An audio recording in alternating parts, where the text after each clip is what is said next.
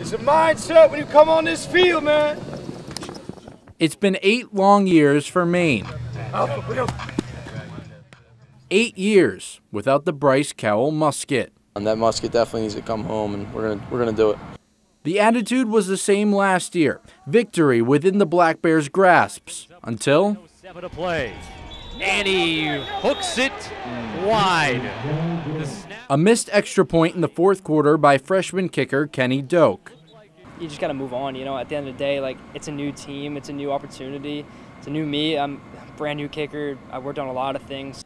New year, new Doak, and he sure has the confidence of his head coach. He's our guy. He has to be our guy, and he does well in practice, and he just got to control his anxiety and his nerves when he gets out there. The last 2 meetings between the bitter rivals have been decided by 3 points or less. The chances of Doak's number getting called in a big moment? More likely than not.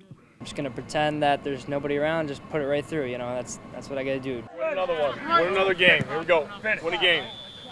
For Doak and the Black Bears, the rivalry, the home crowd, it's an opportunity to set the tone for the upcoming season.